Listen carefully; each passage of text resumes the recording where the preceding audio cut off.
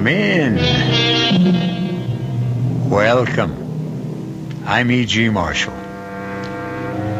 Know what a petard is? I always knew it was something you got hoisted by.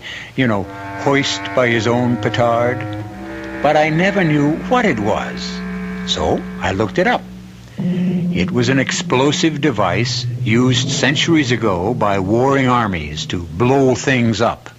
A device which sometimes blew up unexpectedly, thus hoisting the user into the air, to say the least.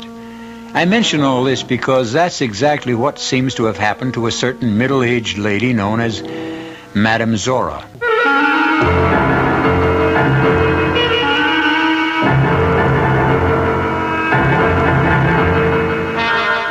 Our mystery drama, Medium Rare, was written especially for the Mystery Theater by George Lothar and stars Joan Lovejoy and Robert Dryden.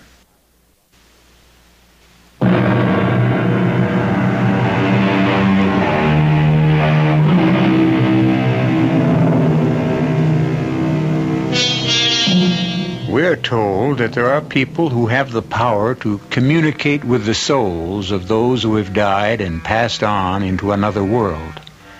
They are known as psychics, sensitives, mediums.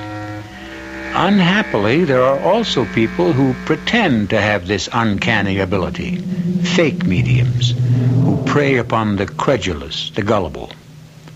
One of these, I regret to say, was an otherwise rather decent woman who dubbed herself Madame Zora, and who, with the assistance of her husband Artie, well, listen. I'm sick of the racket, I'm sick of myself, and if you want the truth, Artie, I am sick of you. Oh, come on, Gladys, what'd I do? Nothing. That's just the trouble.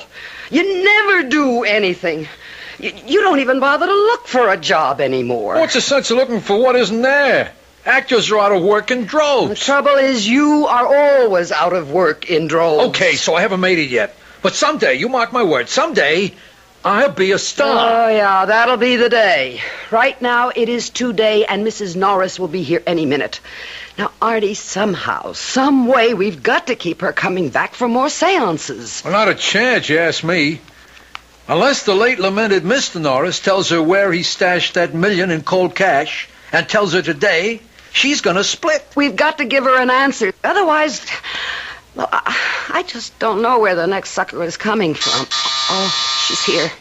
Into the bedroom, quick. On my way. You tested the microphone setup? Natch. Well, here goes nothing. Mrs. Norris, how nice to see you. Come in, come in. Hello. I'm all ready for you, and Mrs. Norris, believe me, I have a feeling that today your dear departed husband is going to tell you what you want to know. He'd better. Or it's the last $50 you'll ever get from me, Madame Zora. I have done all in my power to help you. Well, in that case, perhaps I'd better find a medium with more power. Shall we get on with it? Yes. Yes, of course. If you'll just be seated at the seance table. And now, let me turn down the lights. So. And now I will seat myself. And go into trance.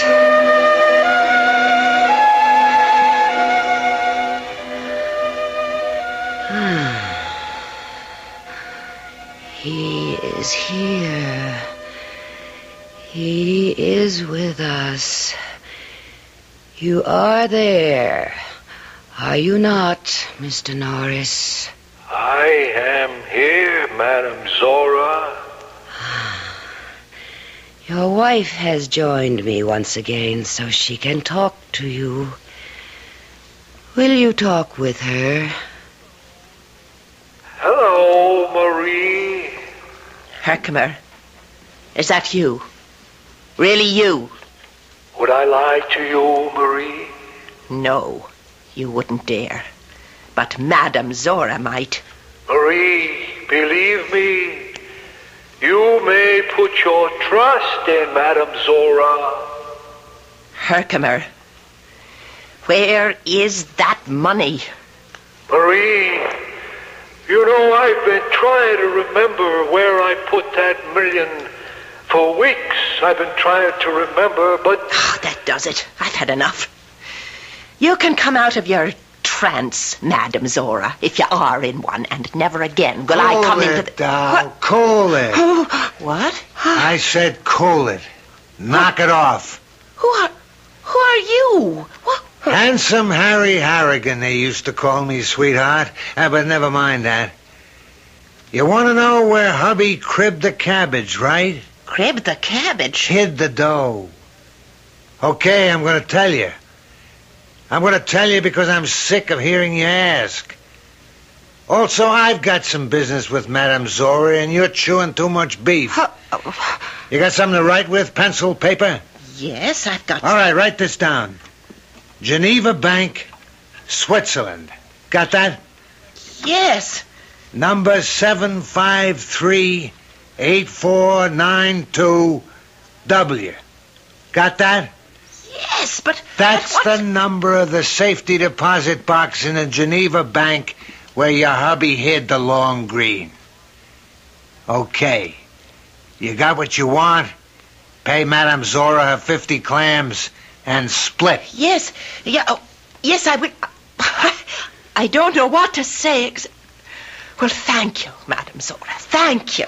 Not at all, not at all. And thank you, Harry. Thank you. Yeah, sure. Now fade, will you? Fade? Scram. Beat it. Oh, yes. I'm going. Thank you. Thank you. Thank you. Artie, you can come out of the bedroom now. What? What's happening? Who are you? Where are you? I'm here, but you can't see me. I haven't learned how to, what they call, materialize yet. Materialize? Are you telling us that you're a real ghost? I'm not whistling Dixie, doll. Artie, I think I'm going to faint. Later. Right now I need you. I need a job done, and I've picked you to do it. What kind of a job? You'll find out. First, let me give you a little scam about me. Put you in a picture, like they say. Before I kicked off a couple of years ago, I was one of the best card shops in the business. Handsome Harry, they called me. Handsome Harry Harrigan, because, I do say so myself, I was a pretty cool-looking cat. Not like this creep you married. What do you mean, creep? Go take a look at yourself in a mirror and you'll see what I mean. You want to be an actor, you got to act the part. Look like an actor, talk like an actor, dress like an actor. You look, act, talk, and dress like a bum. Oh, I've been telling him that for years, but would he listen to me? Oh, no, not him. He's Some just other time, Gladys, huh? Right now I got to fill you in on why I'm here. Oh, I'm sorry, Harry. I may call you Harry. Handsome. I was always called Handsome. Now, over here, in this other world, I'm doing a stretch in what they call limbo. It's kind of like being in a can in prison, you know what I mean? That's because I got hate in my soul, and I got to get rid of it. Hate in your soul? You got hate? For a gunzel named Tex Morgan, who 3 years ago took me to the cleaners with a pair of loaded dice. And took my mouse along with everything else. But what were you doing with the mouse? A dame, a skirt. Girlfriend. Oh. Dory. That was her name. A looker, a bombshell. Tex, he cops my dough and her. I'm looking for them a whole year to put the blast on them, to get revenge. When my ticker goes bluey, and, well, that's the end of that. So now I'm over here in this limbo place, and I can't get out till I, what they call, purge myself of this hate I got for Tex and Dory. What do you want with us? How are we going to help you get rid of your hate feelings? I'll explain all that when we get to Vegas. Vegas? Las Vegas? There's another Vegas? Yeah, Las Vegas. That's where they are right now, Tex and Dory. He's a blackjack dealer at the Pan of Gold. Suppose we don't go. Don't go. Well, you haven't told us what's in it for us yet. What do we get out of all this if we help you? It's what you'll get out of it if you don't help me. Like what? Artie! The table, my expensive seance table. I've got 6 payments to go yet. Bouncing up and down on the floor. Look, it's flying into the air. And Gladys, look out! Oh, he's broken my seance table in splinters. Harry, you've wrecked my table with 6 payments. Are you and Meathead here going to Vegas? Or not going to Vegas? Artie, start packing.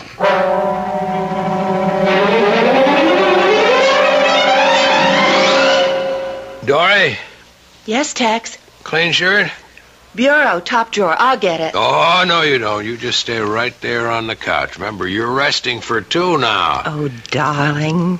Having a baby isn't really the big deal you're making out of it. Maybe not, but you are. To me. The biggest deal I ever made, honey. Oh, Tex. Ah, baby. Hey. Come on. You got 15 minutes to get over to the Pan of Gold. I'll make it. I wouldn't be late today for anything. Do you really think Roscoe will? Look, would he have called me into his private office yesterday, talked to me like a loving father, if he didn't mean that I'm going to get the nod? Supervisor. Head dealer. Oh, Tex, you'll be in charge of the whole section. And bringing home a lot more bacon, that's what counts. Especially right now. Kid on the way. And the house. The little house. But can we afford it? Really, Tex? Can we? You want it, don't you? You know I do. And you're gonna get it. Oh, You're the one that convinced me to go straight, and Dory, I bless you for it. Hauling down a straight salary, working a blackjack table on the up and up. I'm clean. I am Tex Morgan citizen. And Dory, it feels good. Solid. then no regrets. Regrets? Well, being married, kid on the way and all. You shouldn't even ask.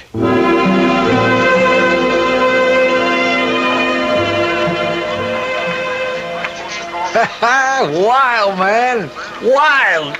You sound like you've never been in a casino before, Artie. Me? I never been west of Hoboken, New Jersey. Gladys, look at this place, would you? Roulette wheels, slot machines, craft tables, I don't know what all. Blackjack tables. Like that one over there. With Tex Morgan dealing. That's him? The slim one with the glasses? That's him. My first mark, my first step to, like they say in limbo, purging my soul of hate.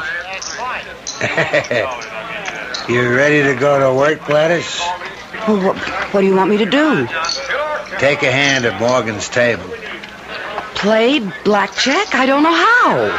I've never played. Artie has, though. How much dough you got on you, Gladys? Would you believe $7?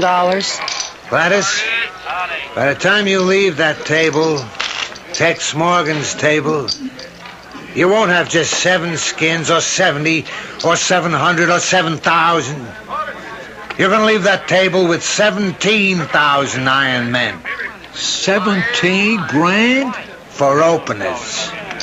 You'll really start putting the hooks to Tex Morgan tomorrow. Look, I don't get this. I don't know the first thing about playing blackjack. But I know everything. Also, I'm a ghost. What's that got to do with it? I can see through anything, including cards. My revenge on Tex and Dory begins. And, baby, let Handsome Harry tell you, revenge is sweet.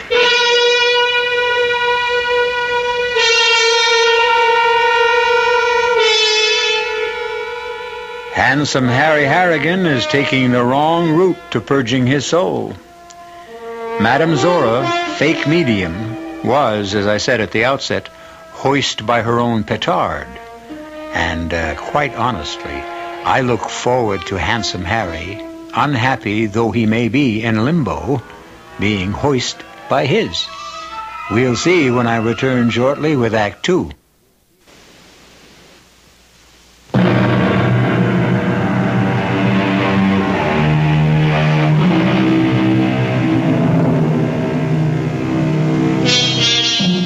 Madame Zora, fake medium, finds herself in real and anything but medium trouble, completely under the domination of the ghost of Handsome Harry Harrigan. It seems that when Handsome Harry's ticker went bluey, he found himself in limbo, to move on from which point he must purge his soul of the hate he feels for Tex Morgan and his former girlfriend Dory.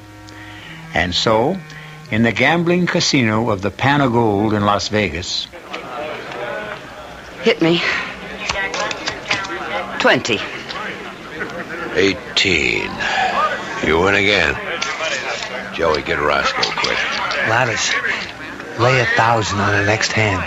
Okay, Harry. Ma'am? What? Did you say something? Oh, no, nothing. 1,000 on the next hand. 1,000 it is. Again? Yeah, hit me. Stand pat, Gladys. With 15? He's got 13. Top card's an ace. He'll take it and go over. Ma'am? I'll sit with these. Suit yourself. One more to the house. 23. Pay me. You wanted me, Tex? Yeah, Roscoe. Excuse me, ma'am. I'll be back in a second. You want those dollars, I'll give you that. Roscoe, this I heard. name. How come she's breaking the house? I don't know. You don't. Of course I don't, Roscoe. You don't know this thing. No. Never see her before. No. She's in the house, what? How much? 14 grand. Close the table. Okay. Hey, Hardy. Table's closed, ma'am. What do you mean, closed? He means closed. Well, now, wait just a minute. Hold on. Hey, collect your winnings and toss Tex a $100 chip. Well, okay. Just give me my winnings. And, here's 100 for you, dealer. Say, go buy yourself a piece of luck. Go buy yourself a piece of luck. Oh, my God.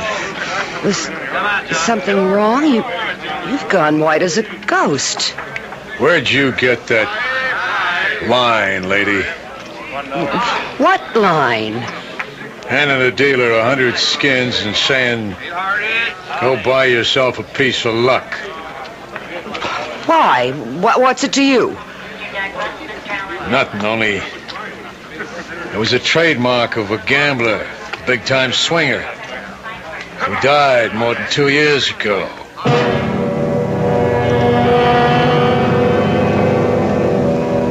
And then, Dory, then she says, go buy yourself a piece of luck.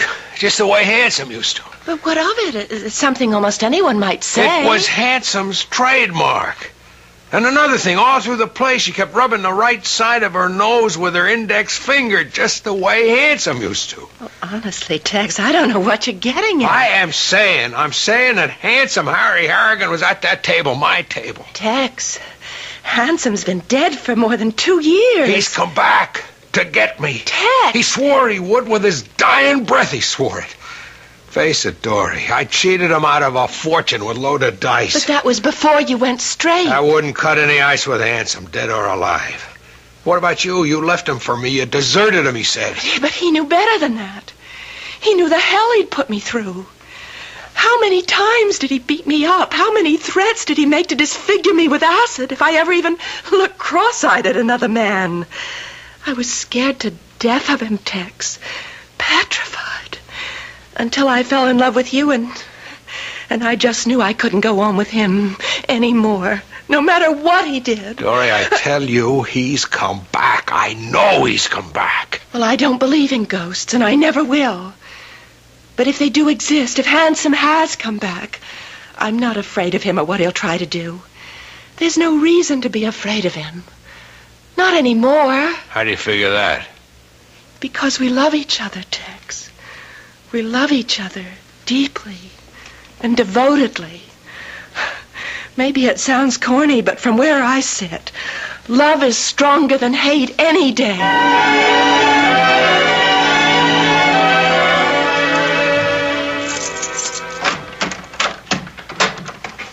Artie?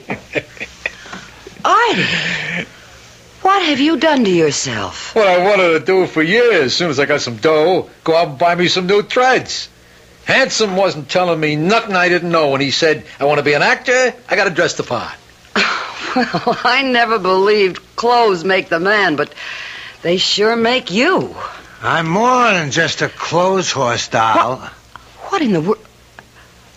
Artie, you sounded just like Handsome Harry. I am Handsome Harry, sweetheart. What?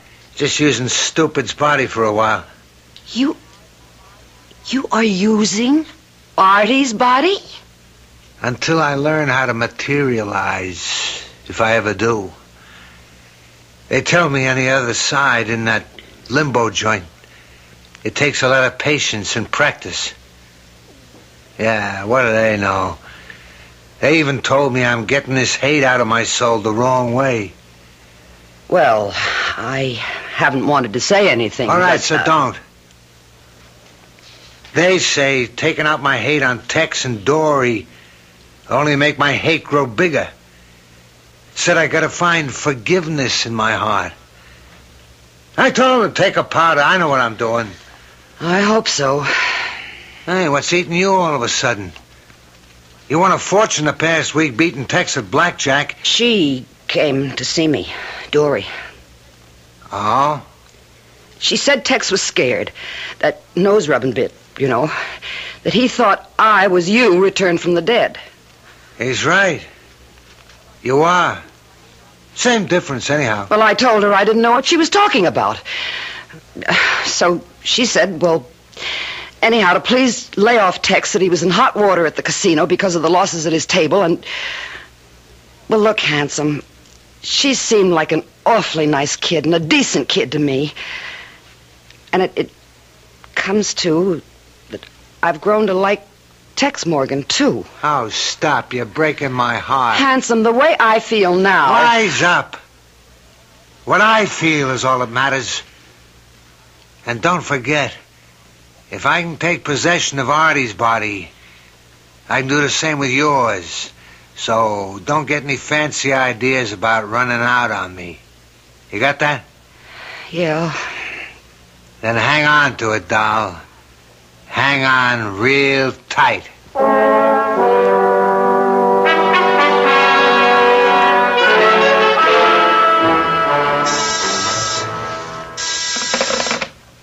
Yeah? Send him in.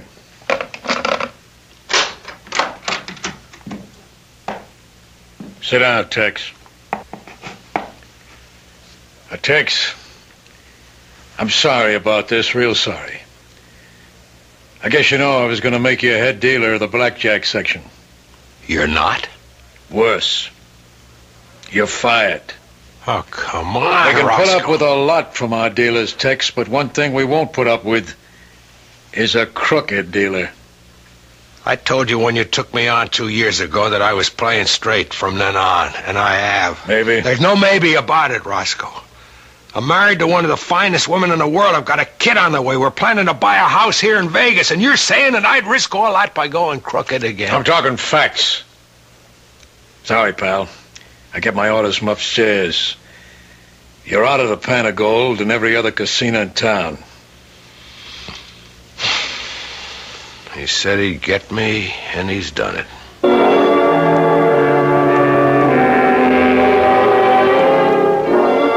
Hey, Artie, you should have bought more luggage after buying all those new suits. How are we going to pack them up for the trip back east? You taking a powder, doll? Oh, it's you, Handsome. You've taken possession of Artie's body again. Yeah. Handsome Harry in the flesh. Artie's flesh. What's all this with the packing? We're going back to New York. Who says? I do. I don't. And I give the orders, sweetheart. You and Artie are staying right here in Vegas. But what for? The job you wanted done? It's done. Hasn't even started. Now, what do you mean? Getting Tex fired was just the first step. I swore I'd make him regret the day he was born, and that's what I'm gonna do. He thought he was all set, married to my doll, a kid on the way. Could have been my kid. Handsome, listen to me. What for? All you're gonna do is run off at the mouth about forgive and forget. No more arguments, Gladys. I'm following through with every single step in my plan, following through to the hilt. Well, how many steps are there? 3. You took care of the first. Artie will take care of the second. And the third? That'll take care of itself. All right, I come here to get step number 2 set up with Artie. I got to talk to him. Where is he? You're in him. Oh, hey, I forgot. Well, I can't talk to myself, can I? Okay, Artie, take over. You say something about buying more luggage, Gladys? Yeah, I did, Artie, but skip it for now, sweetheart. Sweetheart? Handsome's here. He wants to talk to you. About what? I got a job for you, punk. What kind of a job, Handsome? Acting. You're going to be an actor. An actor? Oh, honey, don't listen to him. He's putting you on. What part do I play? A murderer. A murderer? I kill somebody? Not just somebody, Artie. You kill a very special person. You kill the girl who used to be my girlfriend. You killed Dory Morgan. A short act, but a sweet one, Handsome Harry said, believing, as perhaps all too many do, that revenge is sweet. But chemistry teaches the immutable, perhaps divine law, that the sweeter a thing, the more sour it can become, given certain conditions. Personally, I have the feeling that Handsome's sweet revenge is going to turn very sour indeed. I'll be back shortly with Act 3.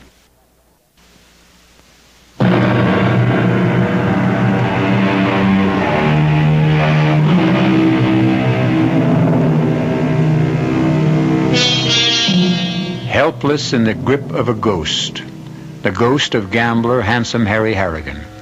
Fake medium Madame Zora, real name Gladys, and her would-be actor husband Artie find that they must do whatever Handsome tells them to do. Now, to the horrified astonishment of both, Handsome has told Artie that he is going to murder Dory Morgan. Murder Dory Morgan? Kill that nice, sweet kid? Don't hand me that nice, sweet kid, Jazz. She's a two-timing tramp. No, she is a decent girl. And she's carrying a baby. Tex Morgan's baby. I don't care whose baby it is. Kill her and it's double murder. And I'm not letting Artie do one. Stupid here will do what I tell him, and there's nothing you can do to stop it. But why? What are you going to get out of killing Dory? Not what I'm going to get, sweetheart. What Tex is going to get. The misery that'll make him wish he'd never been born. He'll live with that misery inside him, burning in him, in his gut, for the rest of his life. First, he loves her. And he does, I know that. Second, he'll know he killed her. Not me, him. Every day of his life he'll think, 1,000 times a day he'll think, if I hadn't stolen her from Handsome, she wouldn't be dead. He didn't steal her. She loved him. Love? You know something? I'm sick of that word. That's all they talk about over here, love. And that's all you talk about lately. You, a two-bit phony medium that sucked in any mark you could find, sucked them dry, even when they didn't have a pot to put a penny in. And you talk to me of love? Okay. I guess I have no right. I've got to admit I don't know much about it. It's new to me, love. What? You mean me, Gladys? Yes, Artie. I love you.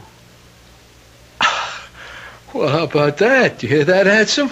How about that? So don't get all flaked out. I know dames, and this one you're married to is no exception. Love you. She needs you is all. There ain't a dame in the world. There isn't a person in the world wouldn't sell his mother down the drain. You're judging others by what you are. Can't you get it through your head? Can't they on the other side somehow beat it into you that there are good people in the world? Honest, generous, decent people? Show me one. What? Show me one. Just one. And maybe then I'll believe. Well, go on, doll. Show me one. Name me one. Dory. Dory? I can prove it to you. Yeah? How?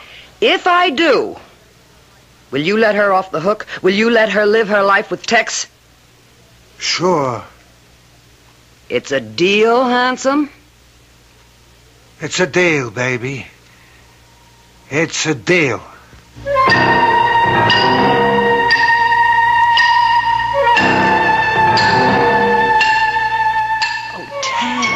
Tex, honey, it isn't the end of the world. It's the end of our plans, our future. It's sure the end of the house. I can't afford a mortgage now. So, we live in an apartment. Yeah, and how long will I be able to afford the rent? Tex, I can always get a job to help out. With a baby? Well, there's sitters, people who stay with kids while the... No! Tex! I said no, and I mean it. It'd be like the way I was brought up, dragged up. My father couldn't make it either, so my mother went to work, and my grandmother, she took care of me. Then she died, and I went on the streets. It changed my life, Dory. It taught me to cheat and lie and sucker anybody I could until I met you and fell in love with you.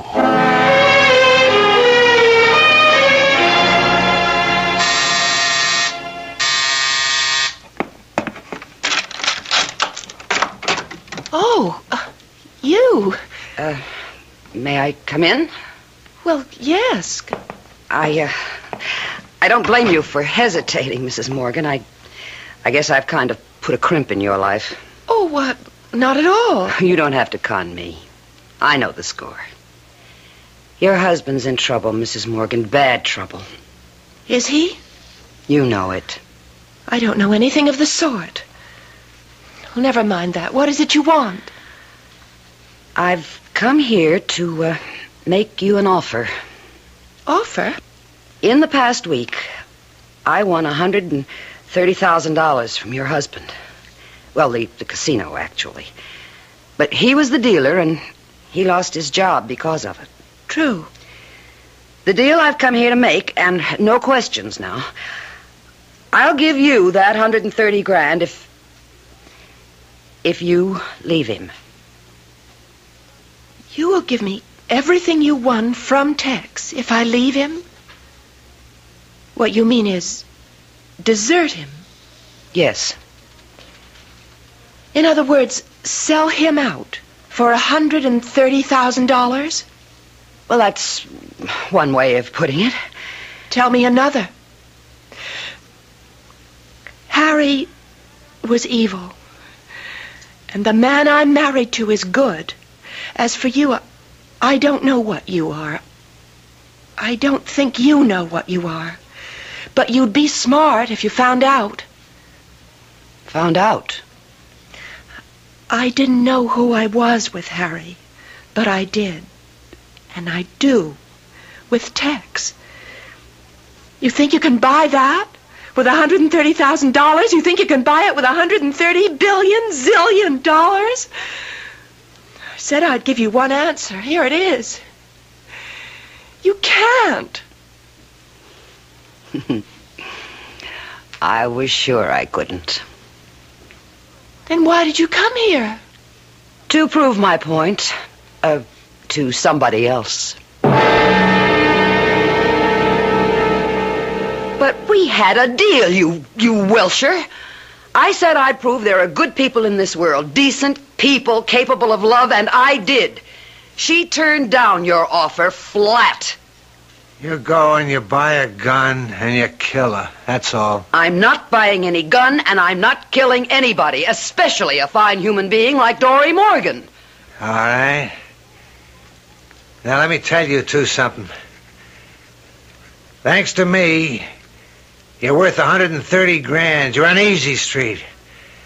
I can see to it you wind up right back where you started, in that crummy New York apartment, scrounging for nickels and dimes. Now, what's it to be? As far as I'm concerned, you can take your 130,000 and stuff it.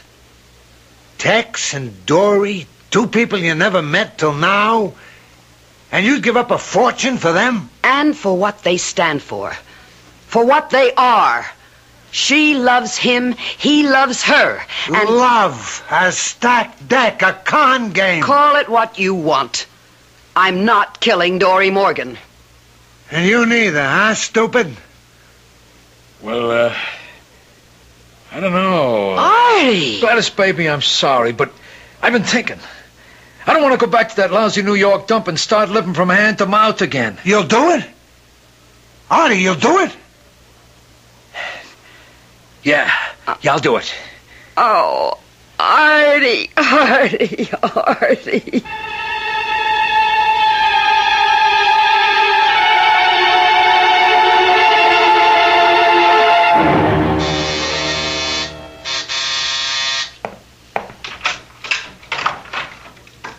Yes? Mrs. Morgan? Yes? I'm a friend of Texas. Is he home? Well, no, he just left. But you must have just passed him on your way in. Oh, it's too bad. I got a job for him. A job? Oh, well. Won't you come in? Thanks. Sit down. Sit down. What kind of a job is it? What is this? A gun. Now, listen, I don't like to do this, but I gotta. Gotta what? Kill you. Kill me? Yeah, I gotta do it. I got no choice, you see. It won't hurt. I'll make it quick so it don't hurt, and I can't do it, Harry. I can't do it. I can easy. Your voice. It's changed. You sound like... Handsome Harry Harrigan, Dory. Oh! Your old flame. Handsome Harry. But you're dead. Only my body, doll. The spirit, it don't die. It goes on living till it gets itself purged or something. That's why I'm here. Inside this creep's body. My spirit using his body to kill you, you two, Diamond. Harry. And I won't make it quick. I'm going to make it slow. And very painful, doll. Very. Oh, Harry. Harry, no. I don't care about me, but the baby. I'm carrying a baby. His baby. Doesn't matter whose. It's a baby. It's a new life. Oh, Harry, no. I'm telling you, stand still. Harry, listen to me. Please listen. I fell in love with Tex. I couldn't help myself. I couldn't stand it anymore with you. The beatings and the threats. If I'd loved you, Harry... You did. No. You loved me. Never. I wanted to. I wanted to, but you never gave me the chance. Why, I gave you everything you've asked for. Clothes, furs, jewels, everything. Everything but love, because you never had any of that in you to give. What? A lot you know. A hell of a lot you know. You beat me. You threatened me. Because I loved you. Because I was scared of losing you. I seen you flirting with another guy. Never, Then it would send me up the wall. I'd make love to you and you were like ice. And it would drive me bananas. I wanted you. I needed you. And never once did I ever have you? Harry. I'm sorry I beat you. I'm sorry I threatened you, but I couldn't help myself because the thought of losing you. I knew I'd die if it happened. And I did. Oh, Harry. So you owe me, doll. For what you did to me, you owe me. And you're paying. You're paying in full. You're paying now. No! Harry? You dropped the gun. I can't kill you. I still love you. And maybe I love you a little now. What is it, Harry? Calling to me. Guys and dolls in limbo. Huh? What?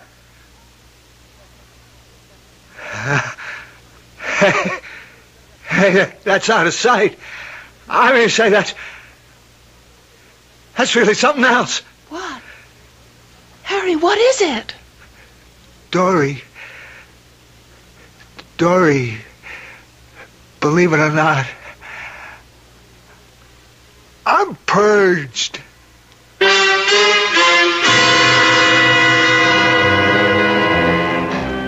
Love, hate. Two sides of the same coin, they say. If that is so, perhaps I can be forgiven for saying that Handsome Harry really flipped.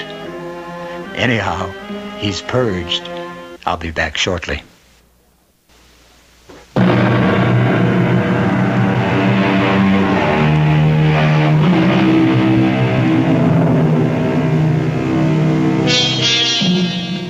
You'll be interested to learn that Tex found another job, and he and Dory are deliriously happy with their baby boy, Harry. Gladys and Artie live in the country. They bought a house and barn, in which Artie stages and stars in his own plays. As for Handsome Harry, he went on finally to a higher plane, wherever that is. Our cast included Joan Lovejoy, Robert Dryden, Mason Adams, and George Petrie. The entire production was under the direction of Hyman Brown. This is E.G. Marshall inviting you to return to our Mystery Theater for another adventure in the macabre. Until next time, pleasant dreams.